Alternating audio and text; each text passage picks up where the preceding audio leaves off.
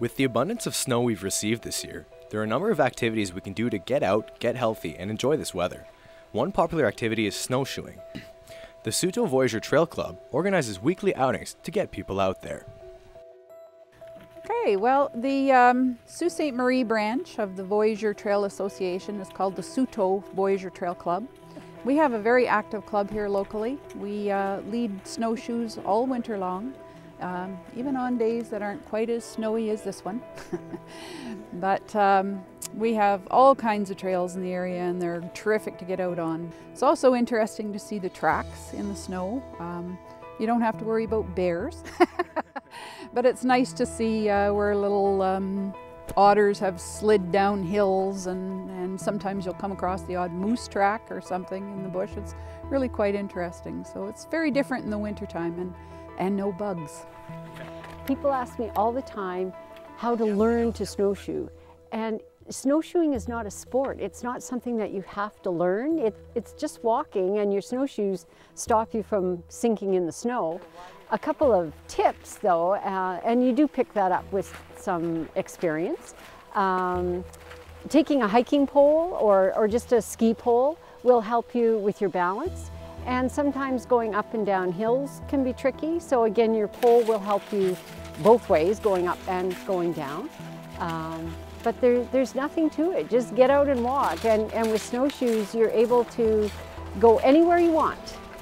Where in the summertime, because of wet areas and things, you're somewhat hindered. But in the wintertime, you can take a stroll. You don't generally get lost because you turn around and there's your tracks. You can follow your way back home again. But we're blessed in the Soo with having some actual snowshoe trails, so that's good too. So get out and try it. What we have at Hiawatha, we have two complete trail systems for the beginners and advanced snowshoers. On the west side of the property, on our Pinder system, we have a 4-kilometer trail system with a half-K cutoff that equals about 2 kilometers of trail. In our lodge, we offer rentals for all sizes, all ages. And the Pinder system that we have here is suitable for all ages as well. It's fairly easy terrain, fairly flat. At the very halfway point of the full system, there's a lookout on the west side of the property that on a clear day you can see Lake Superior and the St. Mary's River. So it's really nice, and it's our flattest, easiest terrain. I had the privilege of going out with Don McGorman and clearing out some trails. It mostly consisted of trail maintenance, where we cut down brush, branches, move debris, leaves, even logs that have fallen over trails. If there was a log on the ground, we would either cut through it and move it. If not, if it was too big, we'd have to move around it and create a whole new trail. Other than that, clearing these trails, it makes it more safe and durable for all hikers, snowshoe hikers, skiers. I'm surprised to see how much people actually contribute to this. And also, there's always familiar faces, but even then, there's also newcomers, so it's always a nice place. You get to meet new people, friendly people on top of it. Therefore, it's also a great environment. It's very nice, and also, I can't wait to come out again. Last year I started snowshoeing with Don. We started in the fall doing some of the trail maintenance, like the clearing the paths and making the new paths and everything nice, and it was a really good opportunity throughout the entire winter, because last year we had an excellent winter, and it was lots of snow and lots of opportunity to just go out and pack the trails down again for everybody. It was really cool just to go out and explore like all the different areas, like inside Sault Ste. Marie and just a little outside. Glenview Cottages is really nice, and here at Hiawatha it's a very nice trail. Like every time it's like the same paths, but it's always a different experience, just because like there's more snow, less snow. It's a good time.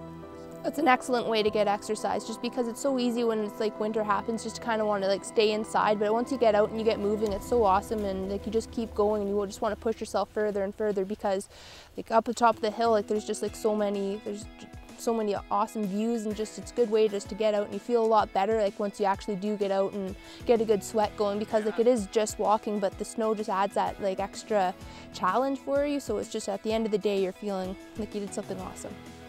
Well, before I discovered snowshoeing, I was struggling with downhill skiing and cross-country skiing, and I never really felt I was having fun. And then somehow I tried snowshoeing, and since then I haven't looked back. I actually got rid of my skis, and I look forward to winter coming because of the snowshoeing.